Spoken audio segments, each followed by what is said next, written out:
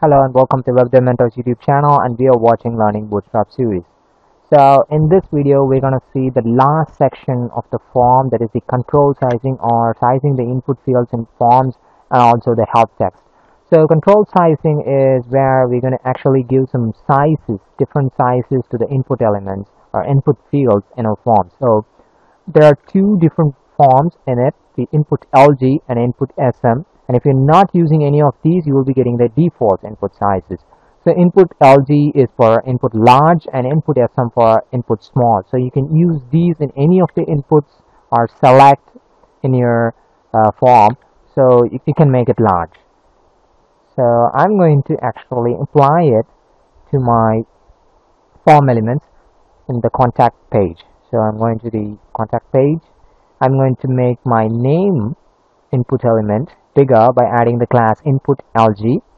I'm going to reduce the size of the subject by adding the class input SM in the class of the input field in subject. So let's actually refresh this page and see the difference. You can see that it is bigger compared to this. This is the default size, and this is smaller compared to this because we have added the input small for this one and input LG for the first one. So this is the two variants that you can use. You can use it for the input, all types of input. It can be text, password, email, number, telephone, whatever it is. If you are using an input tag, you can use this, input LG or input small. And you can also use it for the select tag, and it will apply the same kind of styling that you're seeing in here. And the next thing is horizontal form group sizes. So this is actually for adding the large, that is the input large kind of class to the entire row, that is the label and also the input field.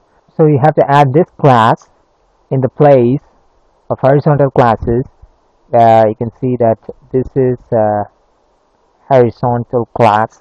I'm getting into the form. Yeah, in here you have to add the class form group LG after this form group. So you have to keep in mind that all the styles for both the label and also the input field. So if you want both of them to be bigger or smaller in your form, you can apply this class. So let me go to the forms again. And then we have the column sizing. We can give column sizes as we have seen in the horizontal form. We have already used these column sizes to our input fields. So we can go back again to the horizontal form. You can see that these column sizes have been applied to the input fields and also the labels by using the column size, by using the regular column classes.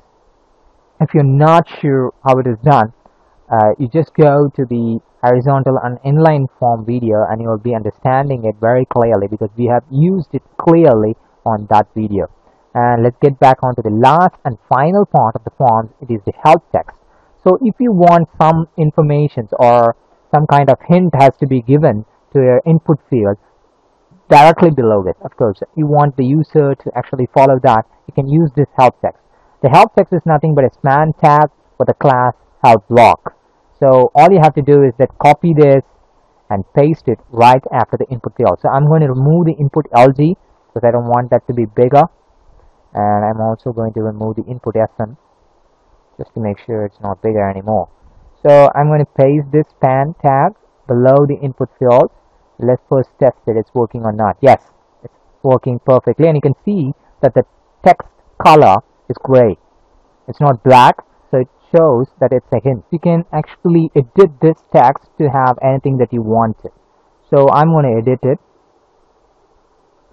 Please enter both your first name and last name. I'm going to refresh the page and you can see that it is dated in here. So this is how you can add it, and you can add another text in here. This is the email we will be using to contact you in here, and you can use subject, the subject under which you want to contact us. And then finally the message, please leave the message in here. So this is how you actually do it. So at last the forms has been completed. It took around 4 videos to 5 videos in order to finish the forms.